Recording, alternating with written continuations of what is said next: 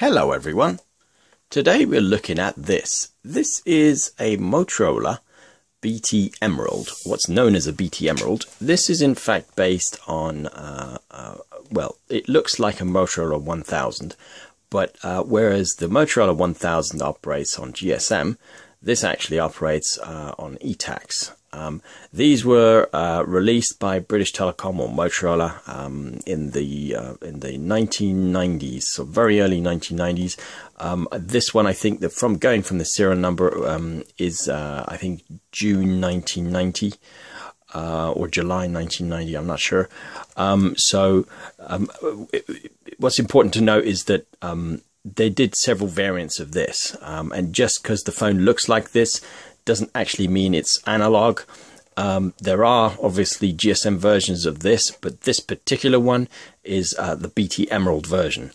Just to give you some sort of idea, that is obviously analog.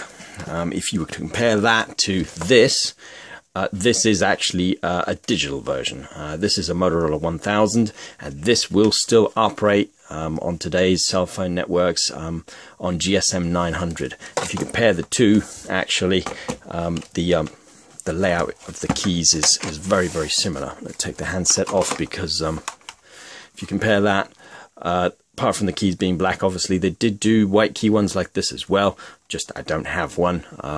Or I don't have one to hand, I should say. I do actually have one. So what's important to note with this one is you can't use the BT Emerald is ETACs, and obviously they shut off ETACs cell towers quite some time ago, probably about 10-12 years ago. So well, I want to talk about this. Quickly fire this one up. And go through the menu quickly and just show you what you got when you bought one of these back in the day. This one's got the original number, so if that was your number and you owned one of these, then this is your phone. So what's good about this particular one is it's got a nice little strap, and the bottom of the strap actually has a nice feel, sort of leather little cushiony thing, so you could carry that quite nicely around, as opposed to you know, normally carrying it from the handle here, and this was quite uncomfortable, so this was an optional accessory. So this phone operates with the usual 2000 milliampere battery, which is this, and it slots right in here. Before I do that though, I'm going to show you quickly how to take one of these apart. Obviously you press that, the handset comes undone. You can then unplug the handset. This is just a standard RJ45, and the antenna's down here, which swivels. And if you want to get the actual phone part out, which is this bit here, what you do is you lift that, and that pops out, and this is actually the phone itself. The Motorola Express Exchange Centers, they would connect a data cable to this and obviously reprogram it and unlock it if it was locked. And this is just a generic cradle.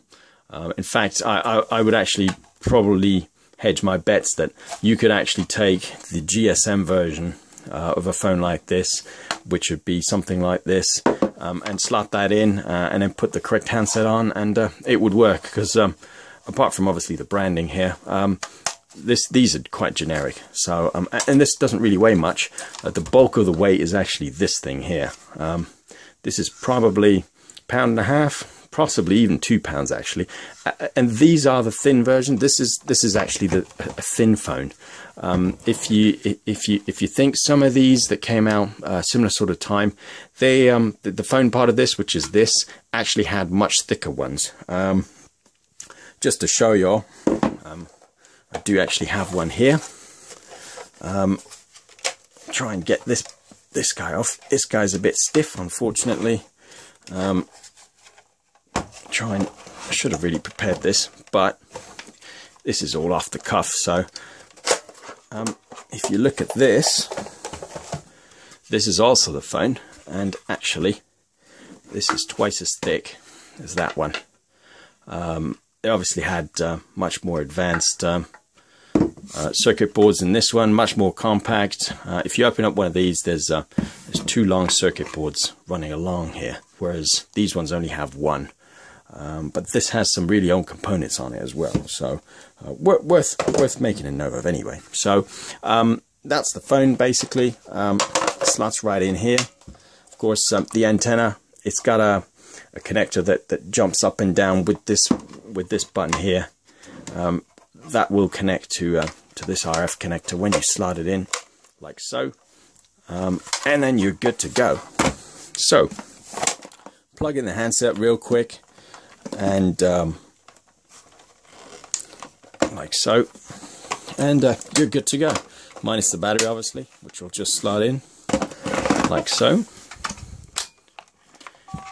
and we have liftoff. Now this is the battery, obviously the antenna, which you can swivel around, and I'm going to drop this because this is quite heavy, and just show you the handset. Now, because this is ETAX, obviously it's come up with the red light, and that light means there's absolutely no service. That's the power LED. If you want to place a test call, obviously you dial, so I'm going to go 999. It ain't going to do much because you know, there's no cell towers, so you'll get the usual call cannot connect by pressing that. Don't know if y'all can hear that. Actually, what I will do is I'll put it back on here, because conveniently these phones, when they made these actually incorporated a hands-free as well. So if you actually dialed the number and then press dial, it had a microphone hole somewhere on here. I'm not too sure where this one actually has the microphone hole, but it's got a loudspeaker just there, so you could hear that quite clearly. That the call won't connect. So just to go through the menu then real quick, to get to the menu, you got a dedicated menu button down here. You could just go in here, you get menu, and use the pound and star key or the pound and hash key to navigate. So you got general, call, tones, timers, security, and service, and transportable. I don't know what that's short for. So going into general, if you want to select that, you just go M+.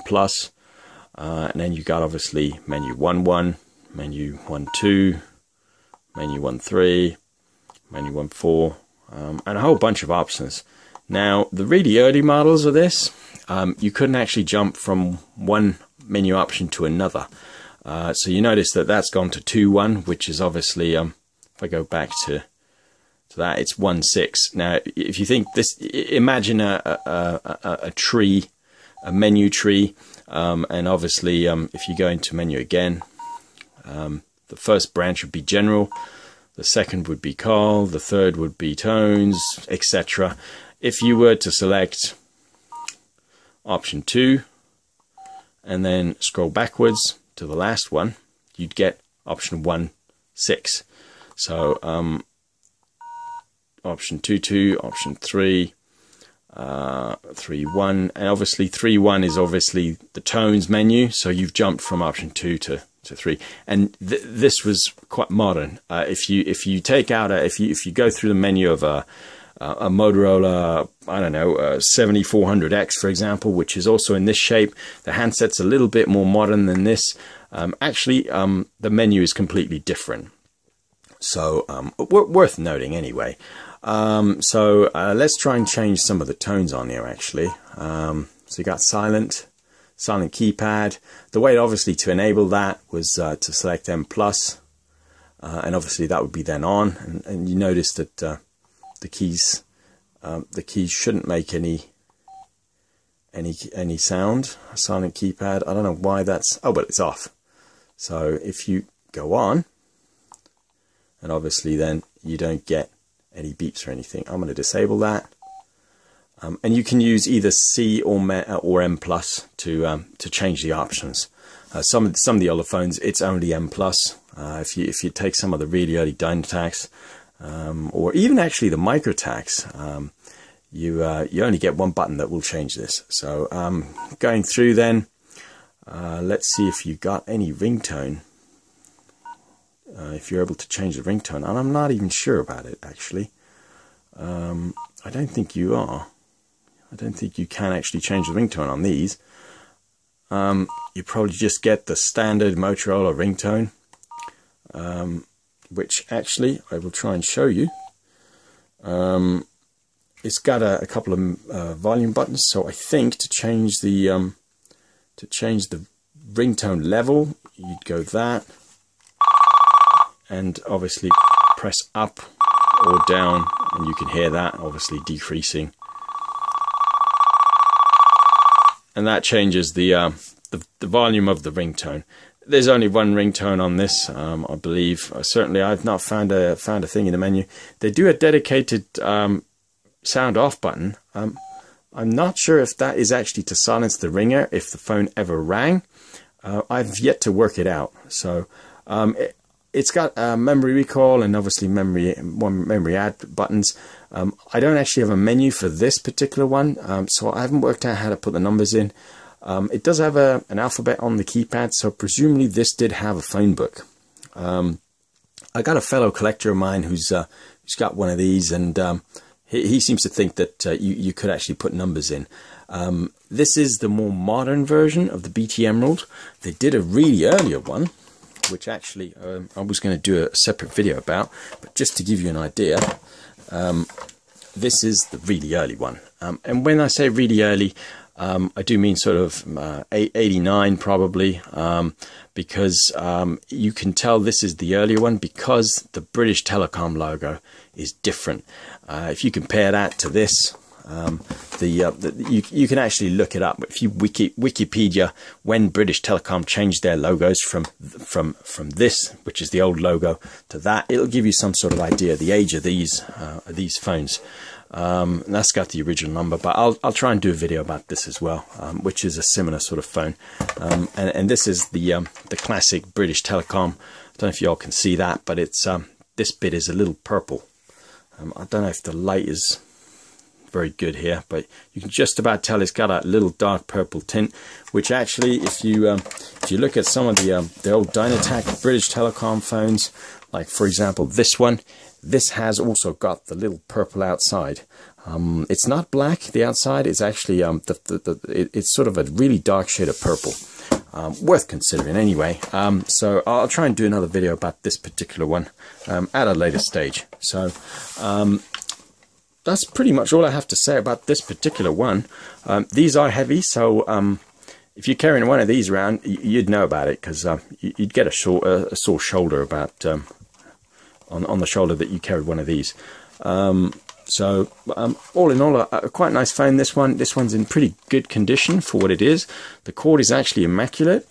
So whoever had this obviously didn't use it much, because it's in pretty good shape. So please check out some of the other videos that I have on here, and give me a thumbs up if you like this phone or any of the phones, and thanks for watching.